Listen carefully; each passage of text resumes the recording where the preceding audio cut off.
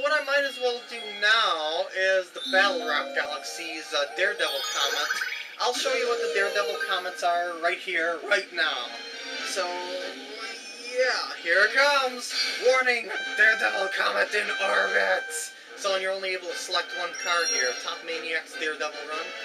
I don't know why I'm showing this now. I don't know, I just feel like it. Well, anyway, welcome back, everyone. Forgot to say that. So, yeah, this is the Daredevil Run. In Daredevil Runs, you only get one hit. Yes, only one hit. You've got only one life. See that at the upper right corner? That's the gimmick of these Daredevil Runs here. You don't have any opportunities to get life or anything like that, so just go straight over to the boss here and just beat it without taking a hit. And I already did that, so that shouldn't be much of a problem now, will it? And come on, Topmaniac, let's do this. Top. One hit. You are a pathetic boss, Topmaniac. I am sorry. Oh, no, it's not the springy little dudes. Oh, you're going down. Now bigger guys will pop out of there, and you just hop on him once again. Those spikes don't even get in your way, and why the heck did he not take a hit from the electrical field there? That is so weird, he's not taking a hit from the electrical field. Well, whatever. There's a star. Woo!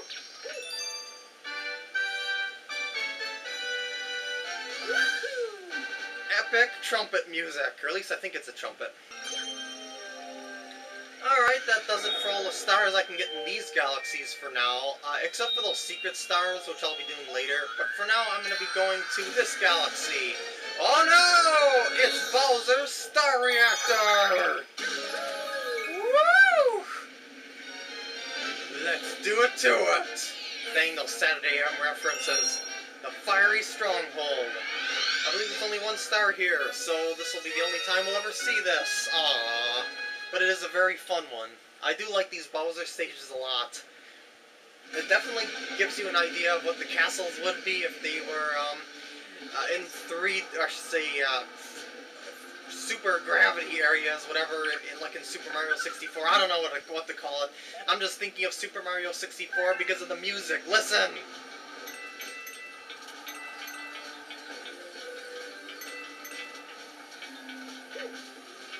Yeah, we're rocking the Mario 64 here.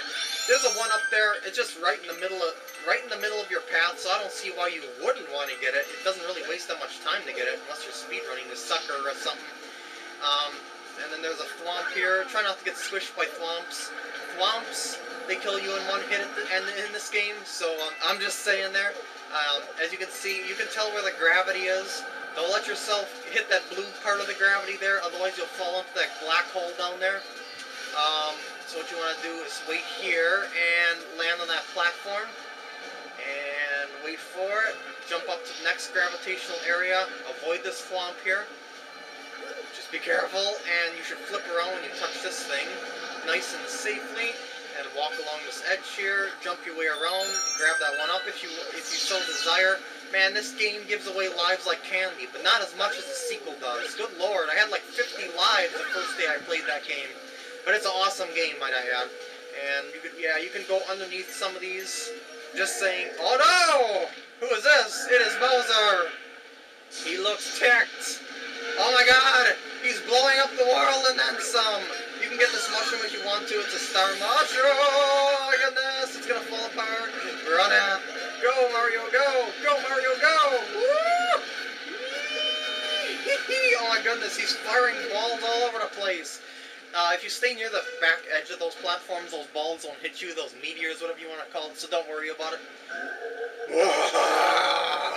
You finally made it! Okay, that was like the worst. Well, I guess that wasn't that bad of a Bowser impression. Oh no! Don't stop me at the star bits, I'll have to collect myself then! You know how addicted I am to star bits. Alright, to beat Bowser, all you have to do is get him to jump onto these blue glass orbs here. And you also have to avoid those, glass things, not glass things, those lasers, whatever you want to call them, I don't know what to call them, they're like orbiting laser beams or something. Let him jump onto one of these blue things here. Yeah! Come on, fall on it.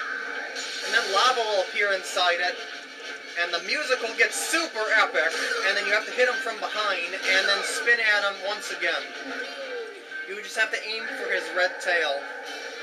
Woo! My god, the music is epic! Just listen to this music. I recommend that you search for like the soundtrack of this game or something like that, and just have a nice listen to the soundtrack, just so you can hear how amazing this soundtrack is. Oh no, he's in trouble and he knows it now. He's gonna go faster and orbit around the planet, so meet him around the other side and try to spin at him. If you can. There we go! One more hit to go, and Bowser is finished. Now he's gonna get really ticked off and start spewing fire all over the place at high speeds. Oh my goodness, and those fires orbit the planet, by the way, in case you didn't notice that. And he's also gonna make more of those laser things appear. Yes, they do hurt, in case you didn't notice. Come on, baby, jump over here. No, don't make more lasers appear. Stop firing your lasers. Come on, hey, I know you know where I am. Jump up. There we go. There we go. Yeah, feel the burn, Bowser. Feel the burn. Flip around. Feel the pain, Bowser. Feel the pain. You should flip around, and that's the end. Wait, no, wait, one more time. Excuse me, I forgot there was two more shots. I should say an extra hit for that last one. Oh, I'm so sorry, Bowser. No, I'm not. What? Oh! Bowser types in all caps. He shouts, "Foolish Mario, my plan is too far along now.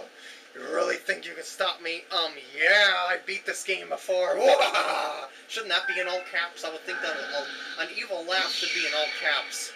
Well, anyway, the next grand star is mine. It appears from the center of this planet, the planet up there or whatever, and appears right next to me. So collect your grand star and be a happy plumber. I gotta stop saying happy plumber, I gotta say that. I've overused that too much. Then again, overusing it too much is the same thing, so what am I talking about? And I should be going back to the observatory here to unlock the next area. That next blackish area off to the right there will become visible now. And that will turn into a bright green star. It's actually more of like a green with a slight bluish hue. And that'll illuminate that part. And make a path appear to the kitchen. Yes, that's the kitchen. 22 stars so far. Whew! A new galaxy has been discovered! Actually, 3 of them in the kitchen. So let's talk to Rosalina here. Oh, yeah. Oh, another stone.